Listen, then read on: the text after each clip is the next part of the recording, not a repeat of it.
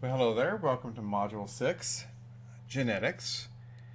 And just like some previous chapters, I'm going to go off the book a little bit. This is Chapter 20, Patterns of Genetic Inheritance. We're going to kind of jump around the order of the book a little bit from this point on. And, personally, when I first learned genetics as an undergrad, it was not my favorite subject in biology. And it was, to me, a little bit boring. There's a lot of numbers, a lot of statistics, a lot of counting things, and a lot of rules and mathematical rules that then you had to learn about how those rules were often broken. And it was not very much engaging for me. And the reason I bring this up is over the years I've taught biology, and whenever I teach, I like to prepare myself by listening to other professors and other speakers. And I like to give credit where credit's due. And there's a professor out of MIT, Dr. Eric Lander, who's a geneticist. He's a mathematician by trade, but he ended up going into genetics. And I was watching a undergraduate biology course where he was introducing genetics, and it was absolutely fascinating. And I'm hoping to do the same thing for you, what he did for me, and that's it made genetics engaging and really, really interesting. And he did so by first and foremost talking a little bit about history. So before we get into all the statistics and the math and how this stuff all works, I want to kind of tell you about how our knowledge of genetics really came about. Now, when you think about genetics, we think about passing traits from parent to offspring. And we didn't always call it genetics. We used to just call it breeding. And really, this subject and science of breeding came into a lot of prominence several hundred years ago, actually, especially with the age of exploration, when all of a sudden ships were going out of Europe, especially, and bringing back interesting plants, fruits, and vegetables and animals from all over the world. And they were learning that not only can they bring back these new and interesting spices and foods and what have you, would there be a demand for them. So quite often, as many things in history, here's where actually money actually ended up driving research, because it was shown that, hey, not only could we bring back all these different, maybe say, types of apples, but we could actually cross them and create whole new types of apples, and there'd be a demand for them. And not only was there demand, but now that we had the shipping and, once again, more and more lines of transportation coming about, you could not only just create better apples for yourself and your family, but now had new lines of distribution, and you could go and sell them many other places. So there was a lot of demand, okay, to be able to produce a better crop, a better product. Now, specifically, in about the mid 1800s, in the middle of the Austrian-Hungarian Empire, there is a city called Brno, and it became kind of famous.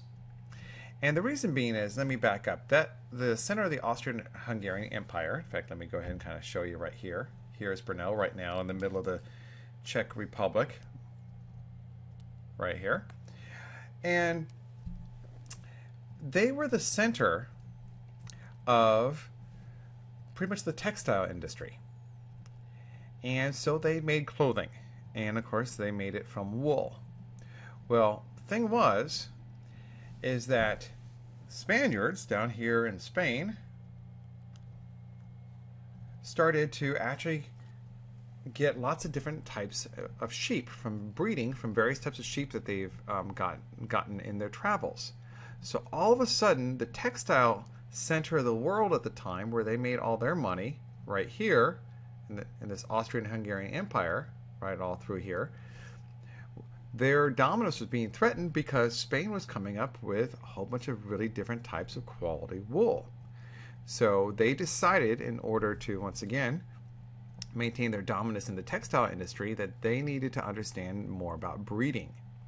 So they started to get the best and the brightest minds together, and they would have these little institutes that were specifically studying breeding.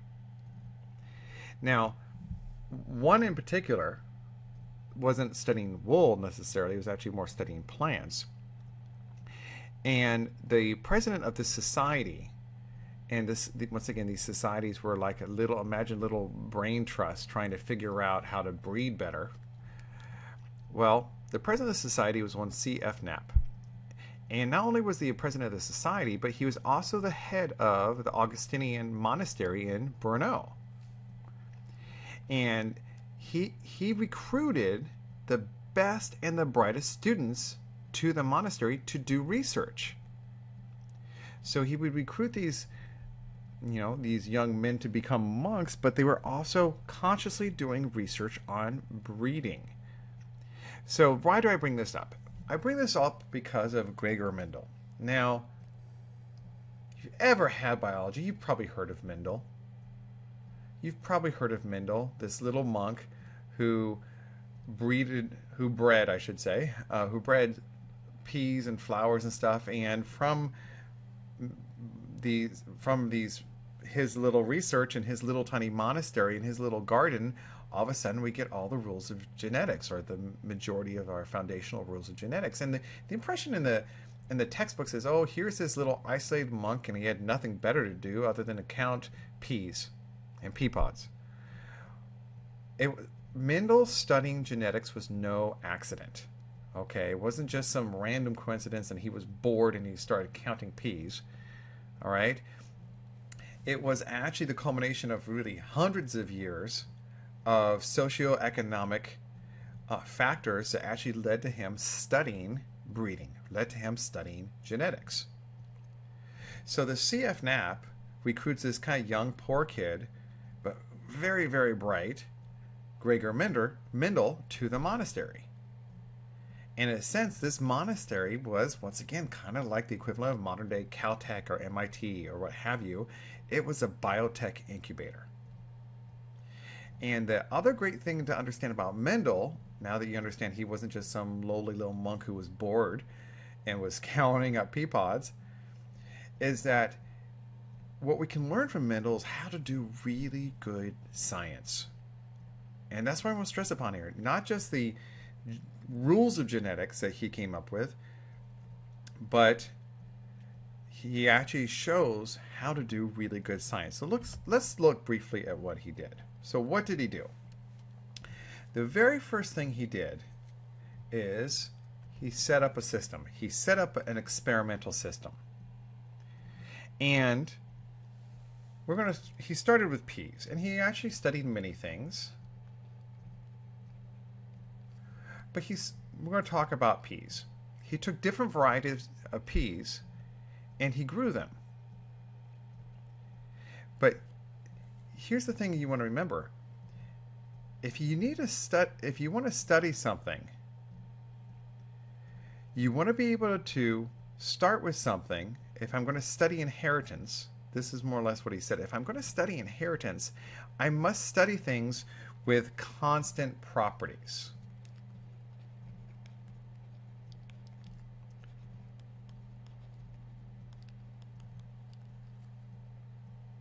What does that mean? That means he would have to continually breed these peas, okay, until they bred true.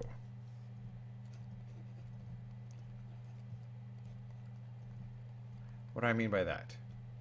We're going to look, and the two, there were many traits, but we're going to start with just two. The classic are round peas versus wrinkled peas. And what he would end up doing is continually self-populating these. So he would take he would learn to take a paintbrush, and from the male part of the plant, and then paint it onto the female part of the plant, and he would basically self-populate it. So it populates itself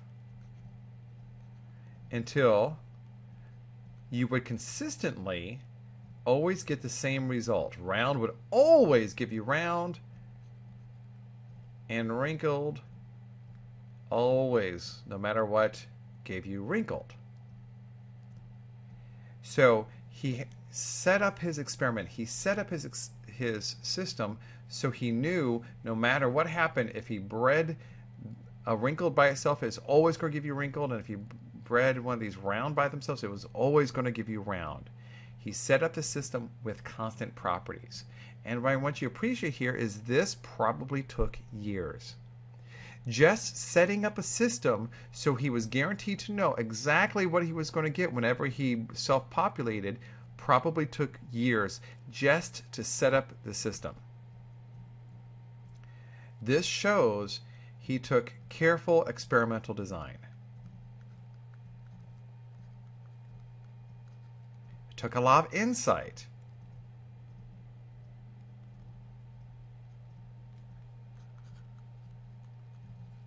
To do that. Okay. So once he had constant properties, he set up his system. He knew they always bred true. Now we're ready for a controlled cross. So instead of self-populating, where once again we're always, populating with themselves.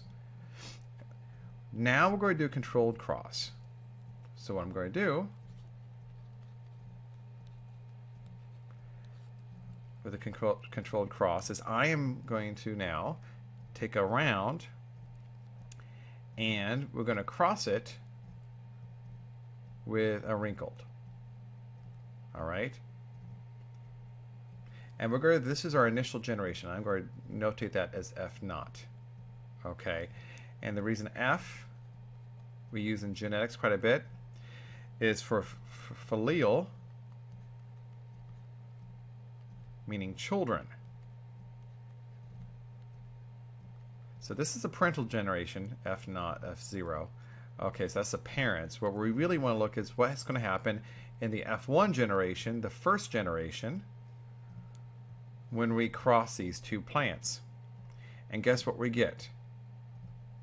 In the first generation, round. Wrinkled is gone. All gone. None whatsoever. Gone. And think about it. If we take a round and a wrinkled, what would you kind of expect to happen if you have two very opposite traits here?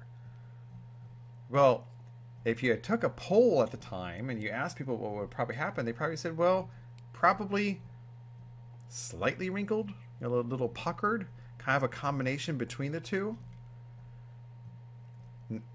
Not, it's kind of just this little blend. Because typically when we cross things, that's what we see, what we get when we see, especially when I look at an offspring of two people. Now that's a little extreme example. It looks like a combination of both parents, not just one parent. Now, mind you, we're looking at thousands of traits when we're looking at individuals, or even if I just look at a plant, I'm crossing plants. It's usually a blend of the two plants.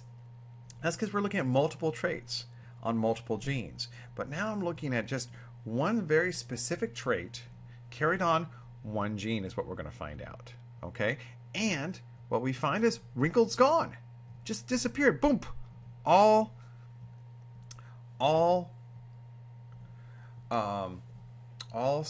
round, all smooth. So that was interesting. Now, that was when we took, once again, the parents being a round and a wrinkled. Well, what can we do next? Well, what if we self-populate? Just like we did up here, now we're going to, once again, self-populate these guys with themselves. We're going to, once again, take our little paintbrush very carefully. We're going to take some from the male organ, the stamen, and put it on the female part of the plant, and we're going to self-pollinate it, right? I said population, self-pollination, excuse me. That's a little slip up on my part. Pollination is what I meant to say. So once again, we're going to self-pollinate again here, and see what happens.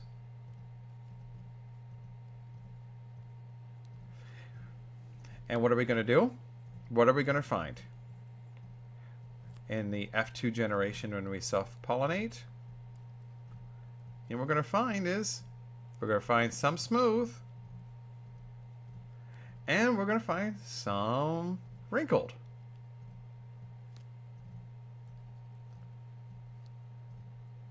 So some smooth and some wrinkled.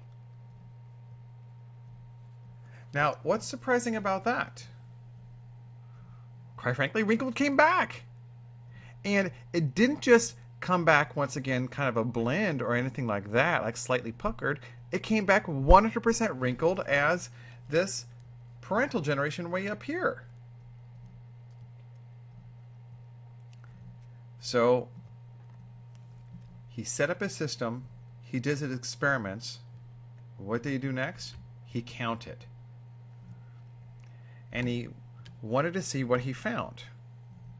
And what he found in this initial F2 generation, and once again, it took him a while to count, 5,474 round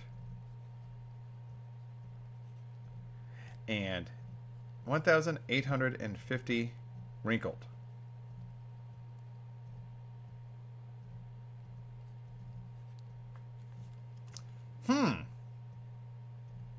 Kind of interesting two numbers, don't you think?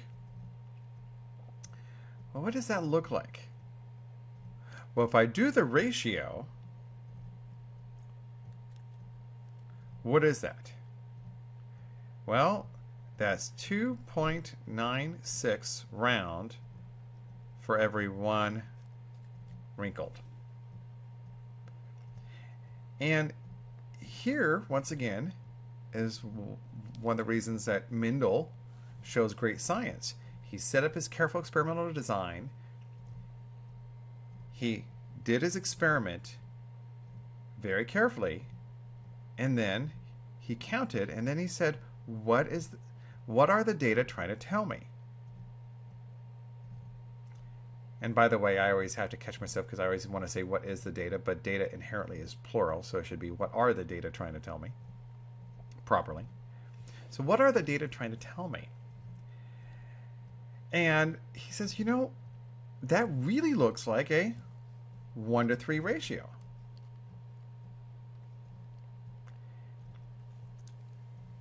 So in other words, he was being very intuitive, trying to say, what is the data trying to tell me?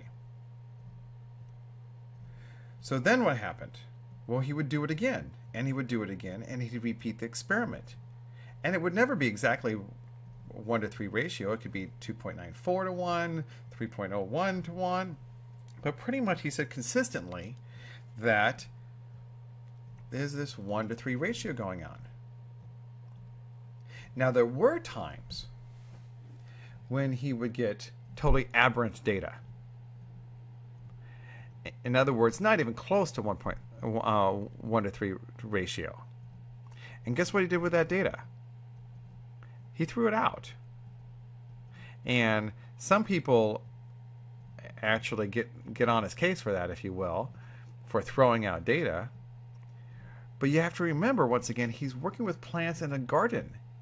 And if he didn't manually pollinate it fast enough, maybe the winds came in and they were pollinated by other plants.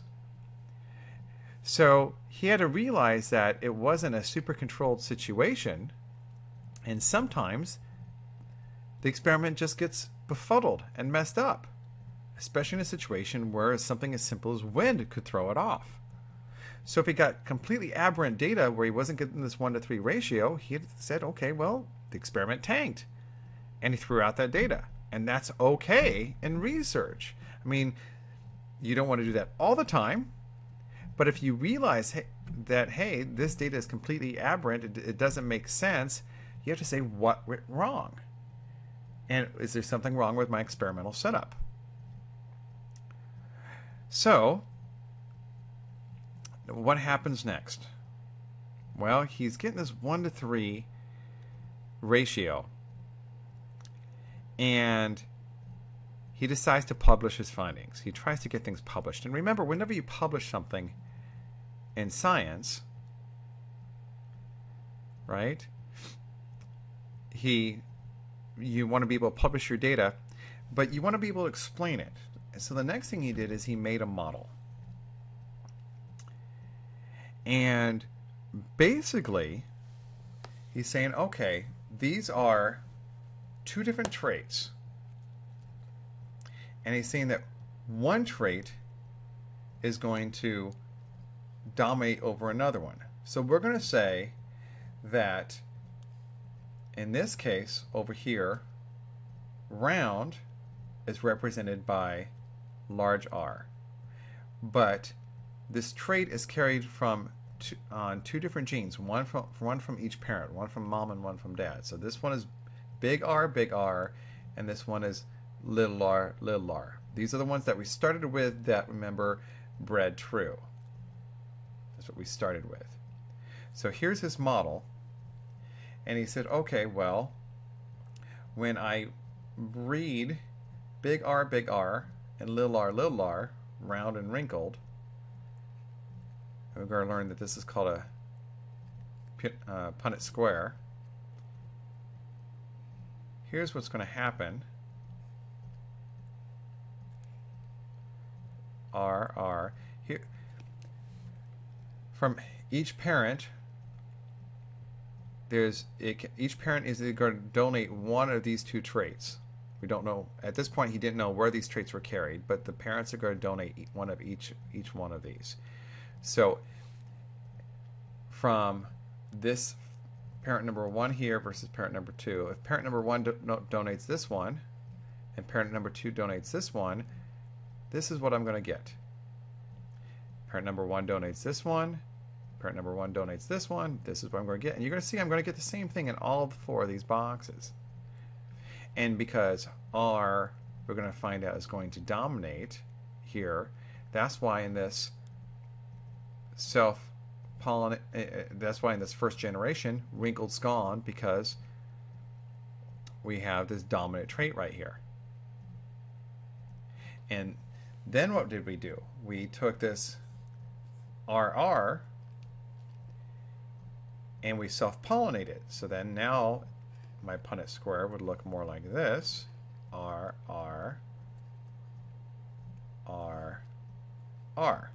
So now let's look what happens. Well, I have big R. I have big R, little r.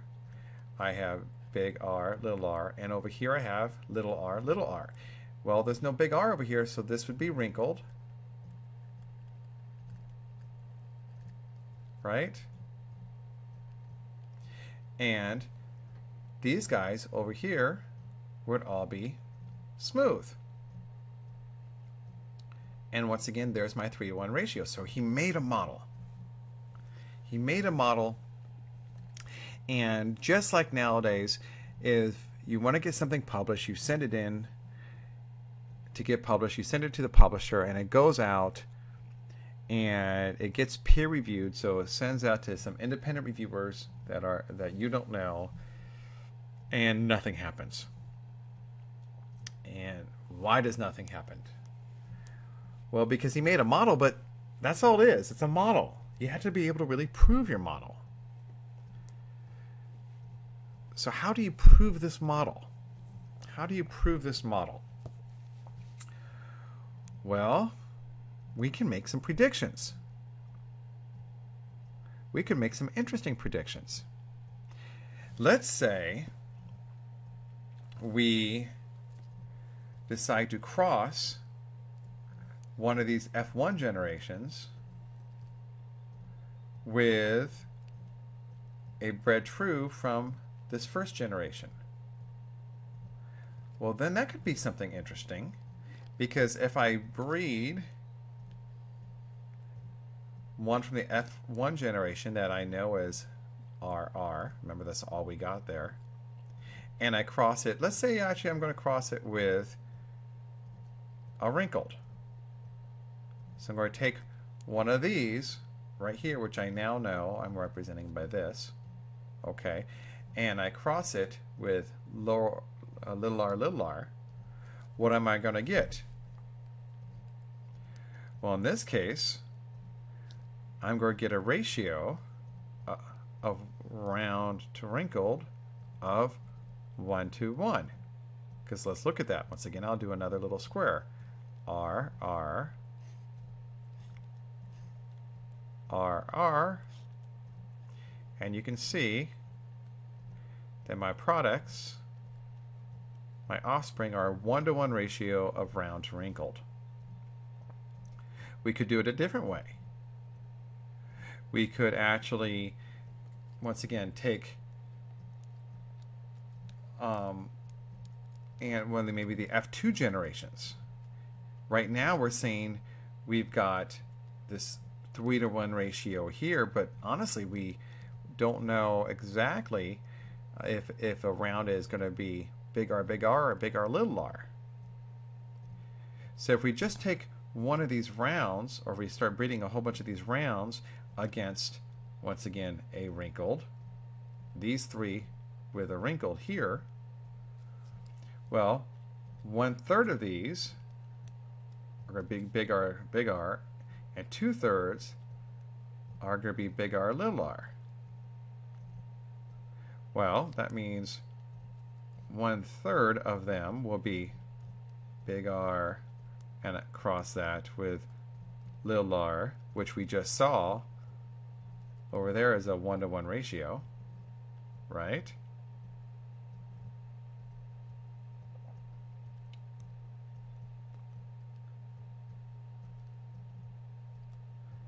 One to run. But then 2/3 of them will be big R cross little r. Oh, excuse me, this is the 1-to-1 ratio over here. This is the one, excuse me. This is the 1-to-1 ratio. And these will all be, excuse me, these are all be. 1/3 of them will all be round, and 2/3 of them will be 1-to-1 ratio round to wrinkled, excuse me. So, you can see that's where the math starts getting in, but now he had a model and he could make predictions. He could cross them again to make predictions. So once again, he writes his paper. And what happens next? Here's Mendel's paper on the basics of breeding, and this model where we're getting traits that are carried from parent to offspring and how one trait can dominate. And what's going to happen? It sank like a stone. No one really read it. Once again, it was published in 1865 is when poor Mendel's paper was published. And no one paid much attention to it. Now, what happened to poor Mendel? Not much. He kind of stopped studying breeding, stopped studying genetics, went on to study a little astronomy, and then he became abbot of the monastery, and that's pretty much it for poor Mendel. That's the last of what we hear from him. No one paid much attention, including a lot of very famous people at the time kind of ignored it, including Charles Darwin. And in fact, many of the questions that Darwin had about evolution, a lot of things that he couldn't answer, would have been answered by Mendel's paper. However, Darwin never read it. He had it, but back in those days, whenever you had a published book, it was sealed, and you usually had a knife to kind of cut open the loose end of the book in order to read it. And Mendel's paper was actually found in Darwin's possession, but he never read it. He never sliced it open. He never read it. So, 1865 comes and goes, and nothing happens with poor Mendel. He thinks his research just has gone nowhere. But then, in the late 1800s, Mendel's gone, and we have cytologists. I'm just giving myself some more room to write here.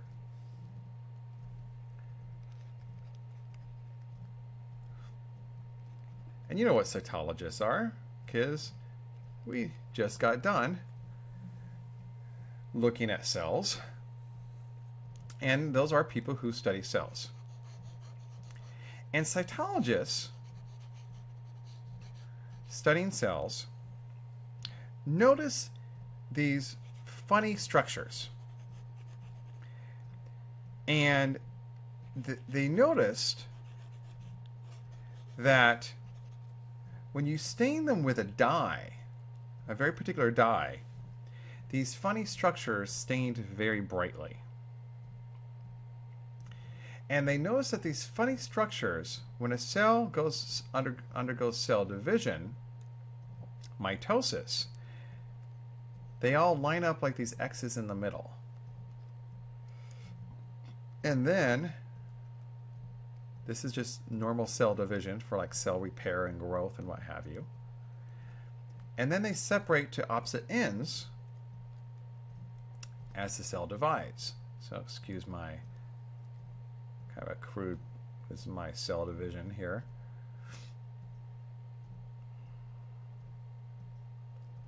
So these very funny colored things separate as the cell divides into two. Okay? What they also noticed, though, was that this is mitosis. When we looked at meiosis, which we're going to be studying both of these in depth, which is the making of gametes, the making of sex cells, making of sperm and egg, what ended up happening is, instead of, there's actually two sets of divisions. Instead of lining up along the middle like this, these things would line up in pairs. And when they divide and go across, these pairs that seem to be equivalent, so I'm going to pick a big one and a big one here and a little tiny one and a little tiny one, they match up in pairs. And so what ends up happening is each one, if I started with 8, gets half as many as the original parent. So I go small, middle, middle, big. And then it divides again, where it looks a lot like mitosis. And we end up with, for these cells, each with half as many, once again I started with 1, 2, 3, 4, 5, 6, 7, 8, half as many of these colored things. Well, whenever you discover something new in science, first thing you want to do, even if you don't know what it does, first thing you want to do is name it. So they named them, these things that stain brightly, and they named them chromosomes.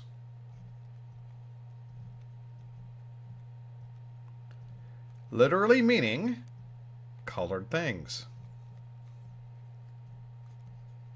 Seriously. Chromosomes. Colored things. Didn't know what they did, but what they did notice is that, once again, we're noticing that these things are splitting off into pairs in meiosis. And this is actually making, once again, the gametes, the sex cells, that'll eventually go on to, sperm and egg to actually go ahead and come together later on to make an offspring. And we see these pairs lining up. And they said, hey, that sounds a lot like the stuff that that dead monk wrote about in 1865. So all of a sudden there was this resurgence in Mendel's work, because Mendel's work was just, a model with a theory, but there was nothing tangible to it, nothing that we could see. But now we could see. We could see these colored things. We could see these chromosomes, and we could see how that they line up in pairs when we're making the sex cells. And those sex cells, once again, are then going to define the offspring. So all of a sudden there's this huge resurgence in Mendel's work. Now, a couple terms that I want to go over with you really quickly. All right, so a couple quick terms. First and foremost, genes. So when you say the word genes, don't jump to chromosomes in your brain yet. Yes, they're carried on those chromosomes, but for right now, genes are just factors of inheritance, just traits, or factors of inheritance that are going to control a trait. All right, so factors of inheritance that we're going to get from parents and going to give it to the offspring, inheritance that are going to control a trait. Alleles are alternative forms of those genes. And we've already seen this. We saw the big R versus little r. So those are different factors of inheritance. One you're going to get from each parent. You're going to get an allele from each parent. So everyone's going to have two alleles, right? Two alleles controlling each one of their traits. A phenotype is the appearance of that trait, the physical manifestation, if you will. While a genotype is the actual pairs of alleles carried by an individual. Once again, two alleles, one from each parent. So someone, well, we'll go back to the P's for a second. If a P is showing as round, that's its phenotype, its physical appearance, its physical manifestation of those genes. But we don't know what the actual genotype is. Their alleles could be big R, little r, or big R, because either one is going to show you the appearance of the phenotype of round. A homozygous genotype is one that has two copies of the same allele. So that would be the big R, or little r. That is as opposed to a heterozygous, where the genotype has two alternatives, big R, little r. And we saw that in Mendel's experiments in that F1 generation, that we ended up with all heterozygous individuals. Then we have dominant versus recessive. So phenotype 1, okay, so the physical manifestation, on here we're not talking alleles, and this is where it can get confusing. We're talking actually phenotypes, the physical manifestation. The phenotype 1, the physical manifestation of 1 is dominant over phenotype 2 if the F1 generation of pure breeding strains, so just like Mendel's experiments, we had two pure breeding strains and we crossed them to get that F1 generation, only shows phenotype 1. Only shows, in that example, we through true breeding, we knew that we had homozygous round and homozygous wrinkled. We crossed them, and all of a sudden we got a heterozygous, and it was only heterozygous that phenotype 1, they were all round. Phenotype 2, on the other hand, would be recessive. So we saw that wrinkled was recessive and round was dominant.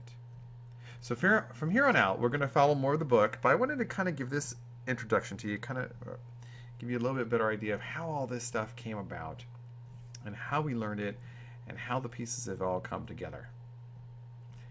All right, so from here on out, we're going to go a little bit more back to the basics and following the book.